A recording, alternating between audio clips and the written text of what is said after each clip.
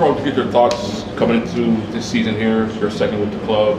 Greg's third. What's the attitude of the group coming to the opener here? Yeah, of course, as you know, it's LAFC, a rival.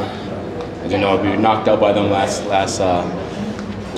season in the playoffs, so you know it's kind of a little bit of a little source of revenge, obviously, for that game. But obviously, it's the first game of the season. It's 1 out of 34. It's not end all be all, but it's a game obviously we want to win for our supporters, bragging rights in LA. So it's same old.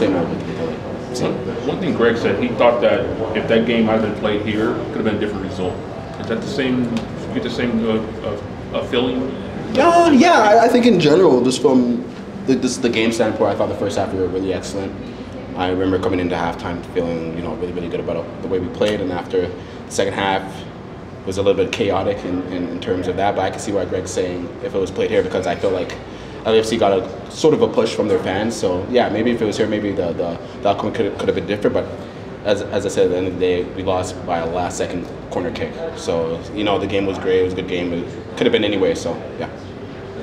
So there is a possibility that Chicharito doesn't play on Saturday. How did team so far take that news?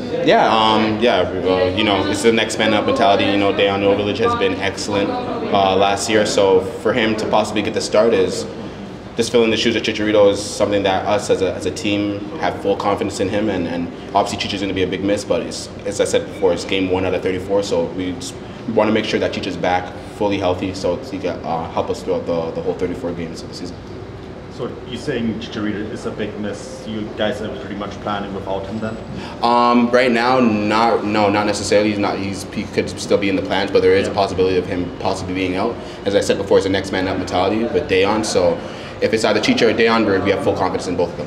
What's your mentality going in? Because obviously we talk about Chicharito, you just spoke about the fans, right? Yeah. Is there a concern at all that it's going to feel more of like an LAFC maybe? Yeah, I've heard rumblings about that, and honestly, it could, but I think our team mentality, and especially my mentality that I know for myself, is I don't care who's in the stadium.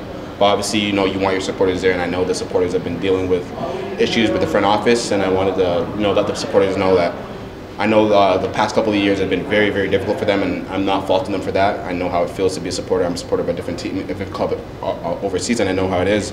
But the guys, us, as I know as players, we depend on the supporters so much. So I don't know if it's a cry for help, but I'm definitely saying we need your support, and if you could be out there, please be out there. And I know, and I said before, I completely understand how it's been for the last 5-10 years. This is my second year here, so I can't attest to what they feel, but I'm going to say it again. I really need you guys. We really need you guys to be there, not just there for the first game, but here for the whole season at Dignity. So yeah. I don't know how much you can comment on this, but do you think that there's maybe like a middle ground there? Obviously, we know what they want, but is there a middle ground there in terms of? Listen, I don't know where the middle ground is. I don't know how we could resolve this, but as I said again, all I can focus on us as a team is go out there and give our best performance, and make fans want to come out here and support the Galaxy, because I know obviously this is a prestigious club. Fans have felt like they haven't been as prestigious as it was in the past couple of years, and that's what we're trying to ultimately do now. I think for my first year in the Galaxy to end off in the conference semifinals, kick of the game to the eventual champions, I think it was a great season, but obviously we're not dwelling upon that season. We're not trying to stay stagnant. We're trying to do better. We're trying to bring silverware to this club. So yeah. As I said before, with the supporters and the middle ground, I don't know where the answers lie there, because I can't control that. But as I said before, the supporters are so important to us. So yeah.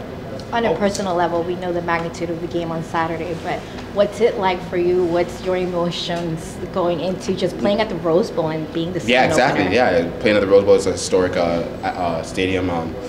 Seen a lot of great stuff happening there, obviously, so to play a part in the Rose Bowl is massive, obviously, and with LAFC, the fans, they don't really get along with me, but it's all fun and games. It's a game that I look forward to a lot, because it's a lot of pressure, kind of reminiscent of a European feel in terms of that. So yeah. Raheem, touching again on what's going on with the fans, how big of a topic is that within the team? Is this something you guys discuss as well? Yeah, so here and there, sometimes we talk. We talk about the fans, just having them here at Dignity and stuff like that. But we don't want to get too much into the front office and the supporters groups feud, because obviously we're players. We don't really do much in terms of that. But yeah, there's a little bit of rumblings there. But like as I said before, we just hope to keep playing well, keep playing good football, and having the fans come out here and appreciate and wanting to be good, wanting to be fans of LA Galaxy. When you look at Greg's first season, you didn't make the playoffs. You did last year.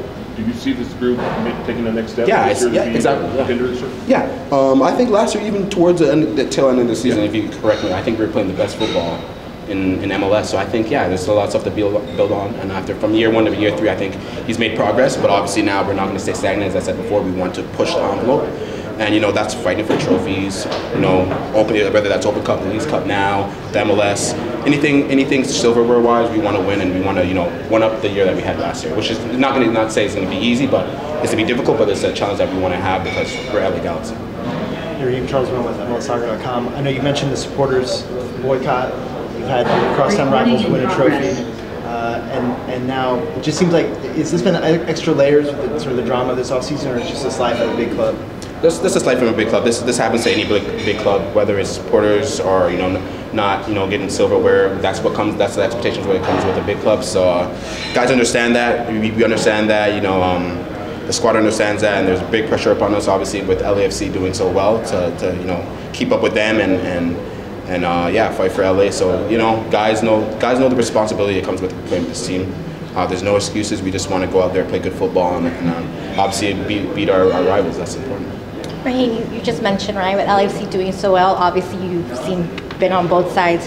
What do you think it's been about them that they've had so much success over their 5-6 years? I think they have their front office and have done a real good job of connecting players together. The front office and whatnot.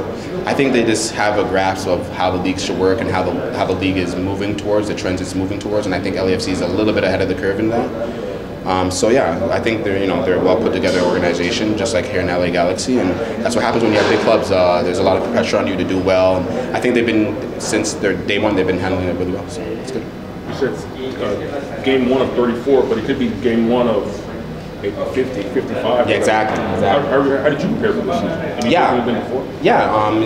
Well, with preseason now, we got a little extra bit of preseason now, a week or so more than usually that we have.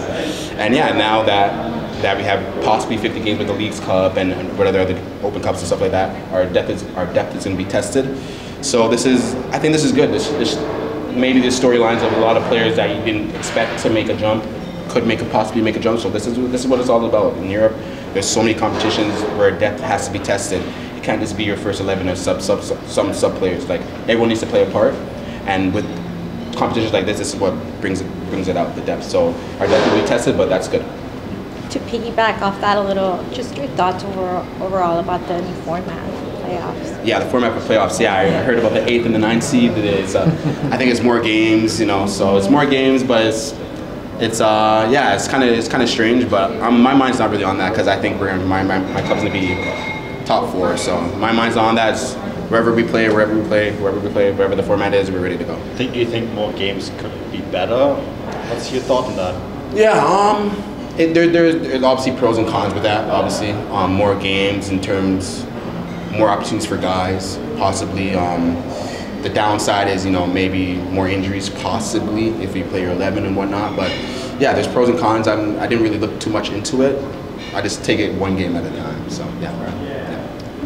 Thank you. Thank you guys. Appreciate you guys. You guys have a good one.